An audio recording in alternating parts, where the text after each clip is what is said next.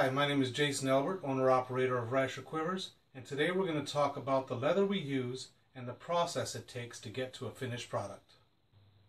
Alright, this is where it all starts.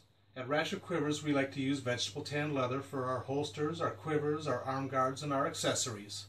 This is not to be confused with chrome tanned leather, brain tanned leather, oil tanned leather. Each of them have their own characteristics. As you can tell, this is a plain piece of leather, unstained and unsealed on both sides. This allows us to be able to cut and tool and stain it to our specifications. Alright, the first step is for us to cut and tool the leather. So we cut it out of the big piece of leather to cut out our patterns, and we tool it all up. We get all the lines cut, and at this point, if there was any decorative tooling to be done, we would do that at this time as well.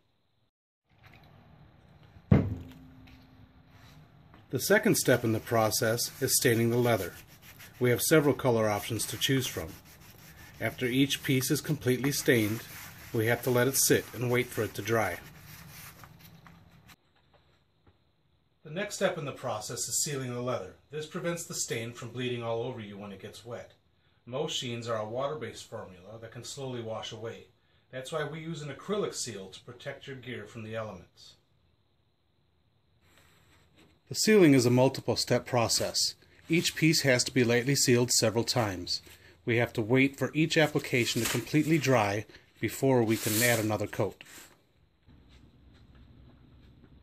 Alright, the next step in the process is adding the hardware. On the pocket quiver, all we have is a single snap. On the back quivers, we will have D-loops, buckles, rivets, snaps, and more.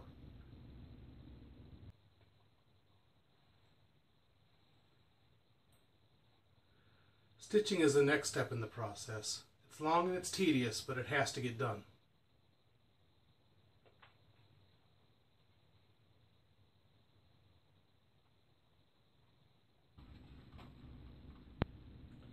Alright, we've cut and tooled, stained and sealed, added the hardware, and stitched it up. All that brought us to a finished product. We hope that this gives you a better understanding of our leather and our process.